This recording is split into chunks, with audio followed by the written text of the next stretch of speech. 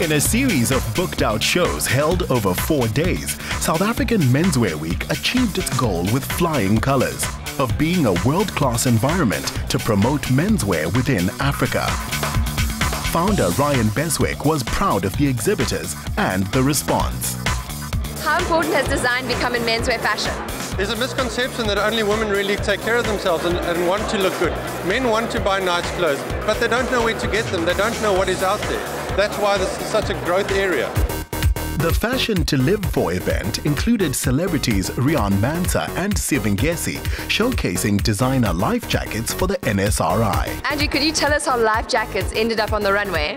It's a fantastic initiative because, let's face it, life jackets are not really fashionable, but they're much like the seatbelts of the sea. You don't know when you're going to need them, and if you don't have a life jacket on and you really need it, you're in big trouble. So it's fantastic that this industry is getting behind awareness that people will wear life jackets when they're out on boats, when they're out paddling. It will just give them so much more chance of surviving when they really need it. One guy who always wears a life jacket, Riaan, why did you decide to support this initiative? The NSRI is a legend institution in South Africa. It's done so much work for us and we've all crossed paths with them. I've spent a lot of time on the ocean and I know how valuable they are. It was a no-brainer for me to be here. Siv, comedians don't belong in the water. Actually, I played Western Province water polo and I never got out the pool like this. Listen, when I got the email for this initiative, I was there like a bear. Too many people are drowning with so unnecessarily. It's a life jacket, you know, it keeps people safe. It's like the condom of the water. Oh my goodness, you have to tell me the brief you got for this. Well, actually, it was not really the brief. The brief was like, do something interesting for menswear, for a life jacket to save lives. And we are specialized in women's wear, and it was for Menswear Week. So we said, okay, well, that's a challenge. So we took on the challenge, and this is what you've got. You've got basically a sort of a bionic creatures from the sea attacked by a giant squid.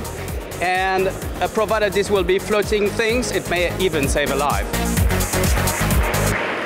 Baledi Sehapo's Pulse Spring-Summer collection with its high-top sneakers took the sports luxe trend into top gear, bringing a big statement to easy-wearing men's fashion. I must say the models look on point. Can you tell me about the theme? Thank you if you think they do look on point. The theme for my Spring-Summer 2015 collection is appropriately called Decadence. And you look at what Andres is wearing, striped pants for summer 2015 have become men's pivotal staple right now. And what I thought I should do, instead of doing the whole too much matchy thing, I decided to do the horizontal stripes on the bomber jacket, and the vertical stripes on the pants to give basically people an element of surprise.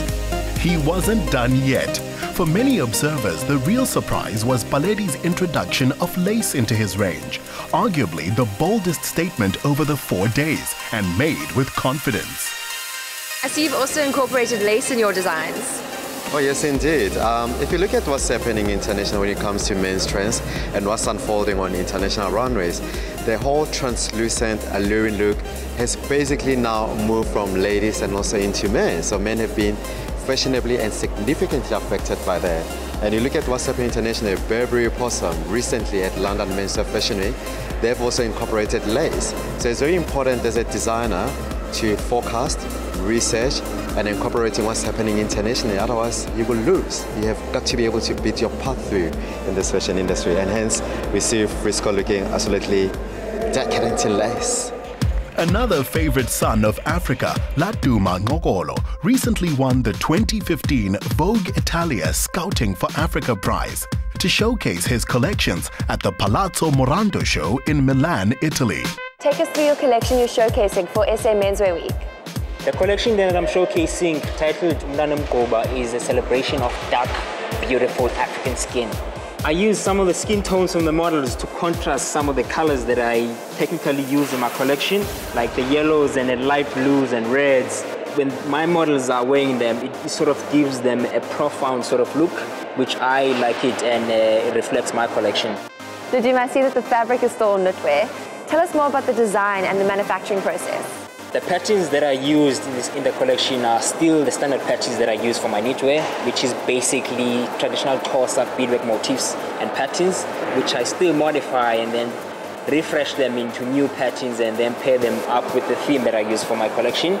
it still gives my knitwear a distinctive appeal, which attracts people to. It is the powerful selling element of my pieces, so I cannot get my pieces out there without that aesthetic.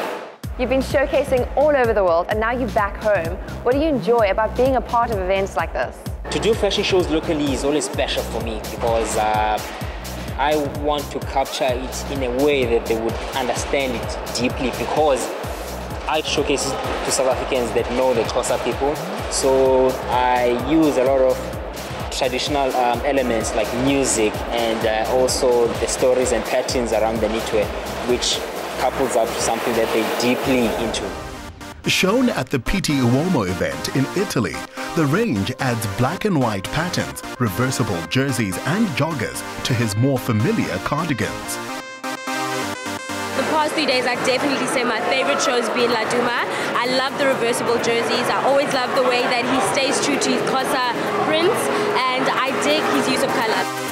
I'm a firm favourite of La Duma because I actually grew up in the Transkei, so the whole Xhosa thing, you know, and bringing that into contemporary fashion is really lovely, and it's a lovely exchange of heritage into high fashion, and I think in that we're starting to have our own African fingerprint, and we're starting to value what we've got, and it just goes to prove that Africa is where it's at.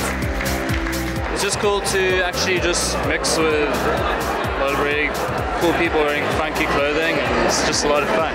From high concept to ready to wear to scintillating evening creations, the event had them all covered, set a few trailblazing trends, and did so African style.